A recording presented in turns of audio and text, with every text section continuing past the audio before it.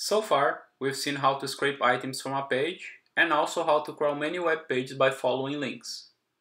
Now, we'll see how to handle a pattern that is quite common for many websites, such as e-commerces. Let's take Amazon.com as an example. Here we have a list of books, and clicking on a particular book leads us to its details, where we can find more information about it. In order to scrape this, we would build a spider that goes through the list of books, following the link to each details page and scraping the book data from there. Now let's get back to our example website. Our goal now is to collect data about the authors of these quotes. If you look carefully here, in each quote we have a link to the author's detail page, like this. And here we have some relevant information about the author. In our case, we just need to get the name and the birth date. So here's how our spider will work. First, it will fetch the main page containing the list of quotes. Then, it will find all the links to the author's pages, and for each one of those, it will create a new request. When the response to that request is back, our spider will parse the details page and extract the data from it. After creating the request to the author's page, the spider will follow the pagination link and repeat the whole process in the next pages. Let's first implement the crawling logic. That is, how our spider will find and visit the details pages. Here we have a skeleton for our spider, containing the pagination logic from the previous video. Now, let's use our tool belt to understand how to get the list of links from the main page. Here in the browser, let's inspect this page using the developer tools.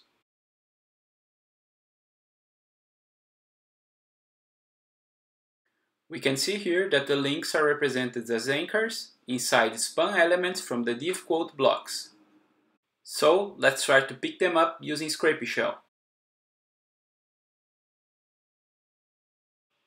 To get the links, we have to select only the anchors that are children of span and grandchildren of div.quote.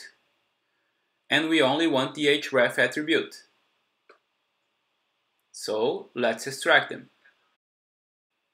And here we have the author's links. Now let's use this selector in our spider. I'll paste it here in the parse method and assign it to a variable. Now let's iterate over these relative URLs, build the absolute ones, and then create a new request to each one.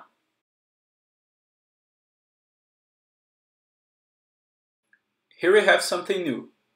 Instead of using the same callback to handle the details page, we will use a new one, tailored specifically for this kind of pages. This is also a common pattern, to have a specific callback for each kind of page we have to parse. Let's call it parse details. And now let's add this method. As any callback, it gets as a parameter the response. Here is where we will extract the data from the author. So let's go back to our browser and scrapyshell to learn how to get it. So let's inspect the name. It's represented as an H3 element with the author title class. And let's see the birth location, the birth date actually. It's represented as a span element with the author born date class. Now let's try in scrapyshell. Instead of closing and opening a new shell instance, we can just use the fetch method here to load the current shell with the new response. Let's quickly get the author name, which is inside an h3.author title. Here it is, and its birth date.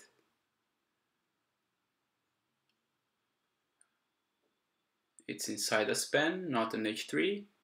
Great, now let's use these in our spider. We copy them and paste them here. Let's copy the second one. Now let's create a dictionary and put these inside. The first one is the author name, the second one is the birth date, and here it is. Now let's run the spider. Let's go back to the shell.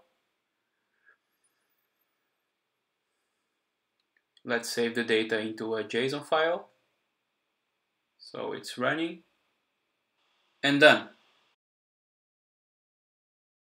As we can see here, the spider scraped 50 authors from the website. You might be wondering, why not 100 authors if the website lists 100 quotes? Well, some of the authors have more than one quote listed here, so our spider will make some repeated requests. However, Scrapy has a filter that, by default, ignores requests to pages already seen. And here we can see that 50 requests have been filtered because they were duplicates. Now let's just see the data.